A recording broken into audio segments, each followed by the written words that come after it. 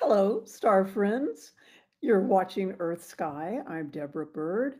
Asteroid 2024 YR4 swept into view of the Atlas Asteroid Impact Early Warning System, which has telescopes in Hawaii, Chile, and South Africa on Christmas Day, December 25th. And as of moments ago, this space rock has a 1 in 83 odds of hitting the Earth in 2032. The asteroid isn't gigantic. It's about 150 feet or 50 meters wide, which that's about the same size as the asteroid that felled reindeer and flattened about 1,000 square miles of forest in a remote part of Siberia in 1908. And with that said, I want to introduce our guest for today.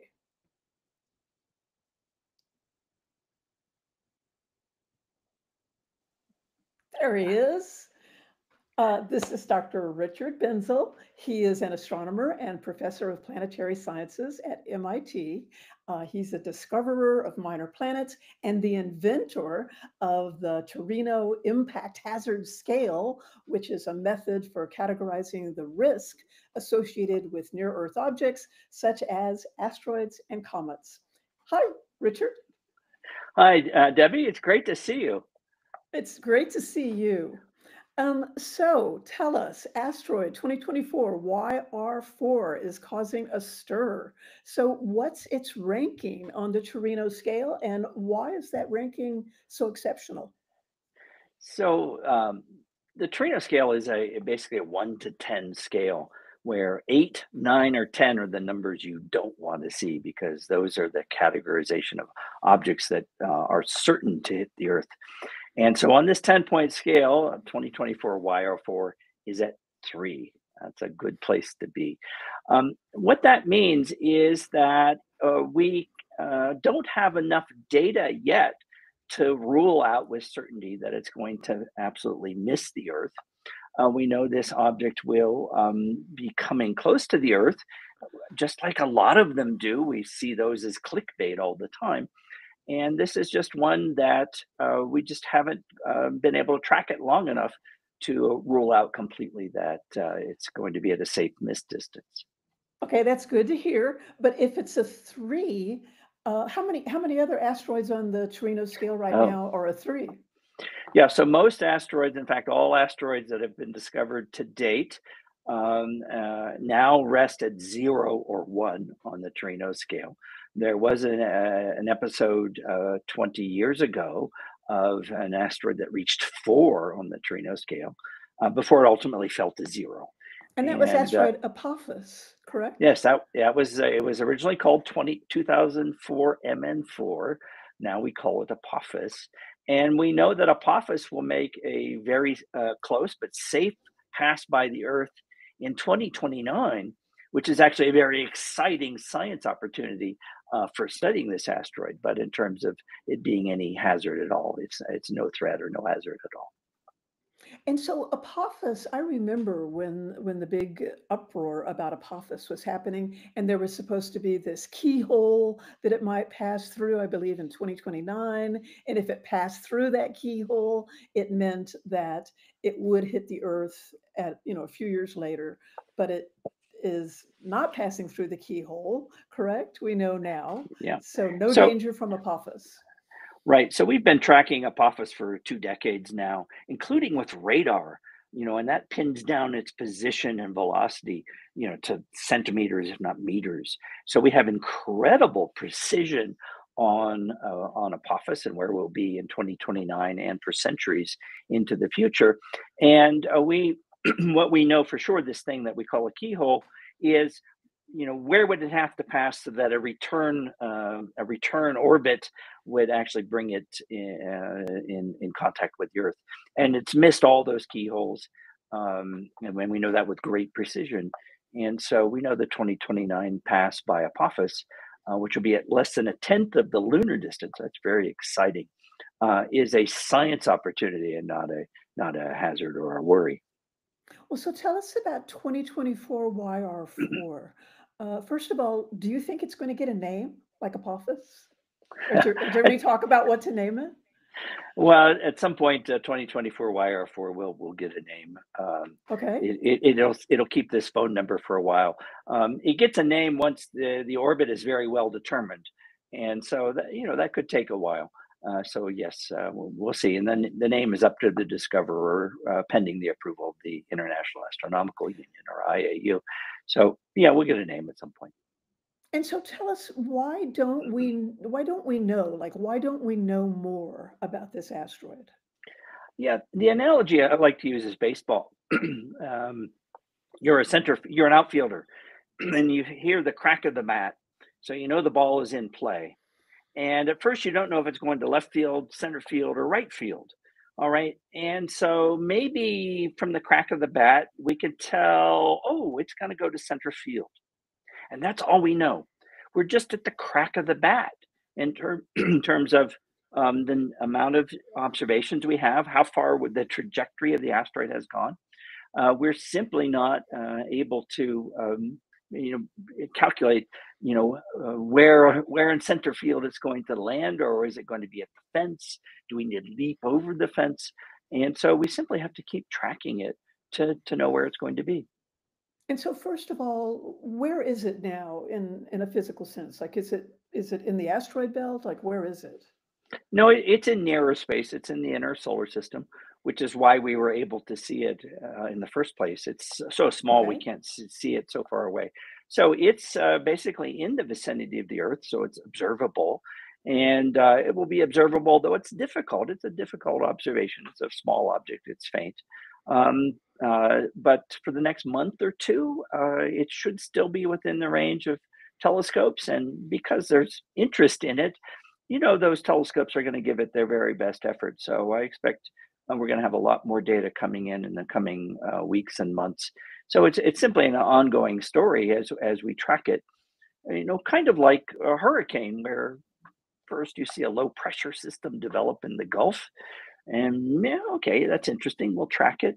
And we're just at this stage of, just like we don't necessarily know if a low pressure system will turn into a hurricane and where it might go, just at that first stage where we identified that it's there, and we're just going to start tracking, and as time goes on, we'll get a better and better idea.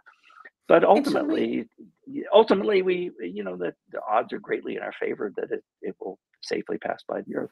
Right. And as no doubt billions of other asteroids have over the multi-billion year history of the solar system. So, but sometimes they do strike. So the asteroid in 1908, that the Tunguska event, which many people know about, is about the same size as this asteroid, correct? Yes, that's about right. About 50 meters, 150 feet is our current best guess. Okay, so this is not a world-destroying sized asteroid. It's a small asteroid. But what kind of effect would it have if it did strike?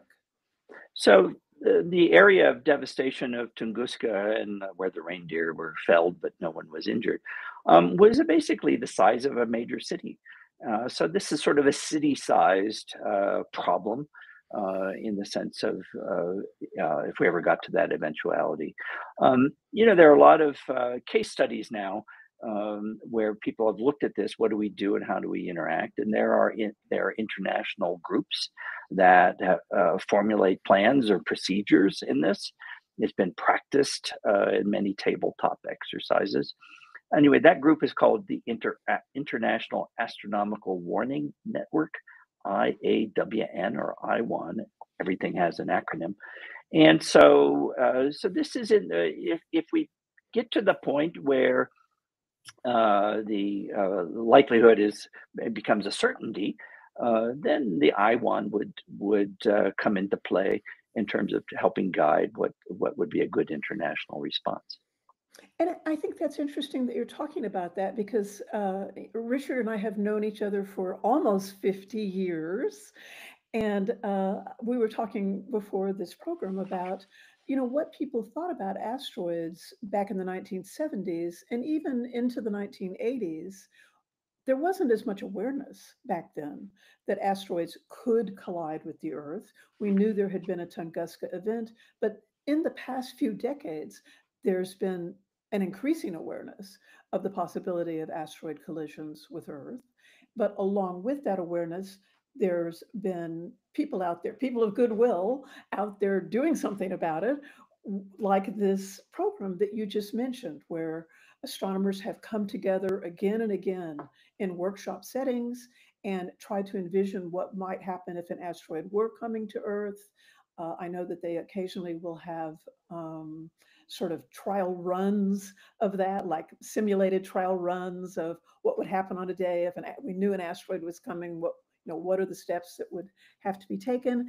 And in fact, now there is the DART spacecraft mission, which a couple of years ago was directed toward an asteroid and deliberately crashed into an asteroid so that we could knock it off target.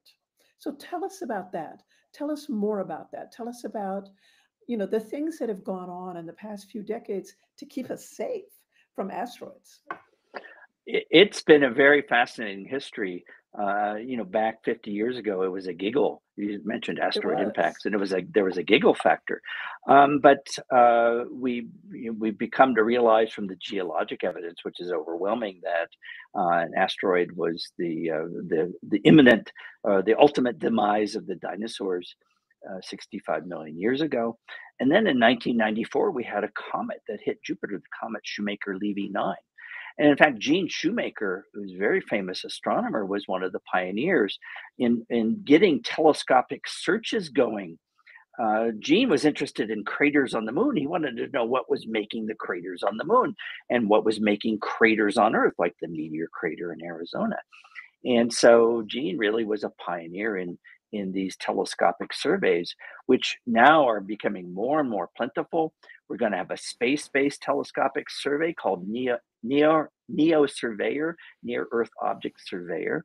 And we have a new survey telescope going online in Chile called the Vera Rubin Telescope, also called the Large Synoptic Survey Telescope, LSST. And so the awareness has come to the point where we realize we have a responsibility, we as astronomers have a responsibility to simply know what's out there. And so 2024 YR4 is simply a case of astronomers upping their game, if you will, upping our capabilities and being able to find objects that are going to make close approaches to the Earth many decades into the future. And so this is going to become routine. As our surveys get better and better, we're going to find more these objects that are out there that do come close to the Earth. And it's just simply a lack of knowledge at the time of discovery. It's just a lack of knowledge at the crack of the bat where they're going to go. And so that's just where we are with 2024 YR4. Okay. And you mentioned that number. So this object, 2024 YR4, is currently a 3 on the Torino scale, which you invented, by the way. Yeah. Good job. I'm Good job. glad That's cool. it's the Torino scale, and it's here to help. Yes, it's awesome. So it's a 3 right now. Correct. And but there is a possibility that it'll go up in risk to a 4, correct? As we No, refine its orbit? Is that right? Or is it only going to go down? Yeah, so I expect just the way the Torino scale is built, and you can look at it online, and it's a two-dimensional space problem, as you can imagine, of impact probability versus consequence. And so I expect it will stay in the category 3 until ultimately it will fall to 1 or 0. And as I said, we don't want it to go to 8. So No. ultimately the probability is 0 or 1 because it's a deterministic problem. And right now the odds are in our favor of 80 to 1 that it will go away. Another way I like to look at this is with the odds of 1 in 80. That means we're going to have this conversation 80 times before one of them is actually a hazard or a threat to the Earth. And Okay. so I'm ready to have this conversation 80 times. So this is my point is this is going to become more and more routine as Right. our surveys get better and better. And already we get all this clickbait about an object passing 10 times the distance of the moon. That's really not helpful. This is really the first time in many years that there was any asteroid story that was really worth It's any true. kind of discussion. So it's kind of frustrating. There's all that clickbait out there. This one is one that we're going to watch very carefully, and that's what the number three on the Torino scale means, is it merits close attention by astronomers, and that's simply where we're at. Okay. I feel reassured, but not Good. entirely. But I know there's people out there working on this, and it's a super interesting situation. So, Rick, thank you for joining us and My, for reassuring us. I have been speaking with Dr. Richard Binzel of MIT. He's the inventor of the Torino Impact Hazard Scale for asteroids. I also want to thank Kelly Kaiser-Witt, who wrote our article about this asteroid at earthsky.org. She did a fantastic job on that. So come over there and read Kelly's article. And also we'll be putting updates at that same URL. So please don't forget to hit share, like, and subscribe. I'm Deborah Byrd, One Earth, One Sky, Earth Sky.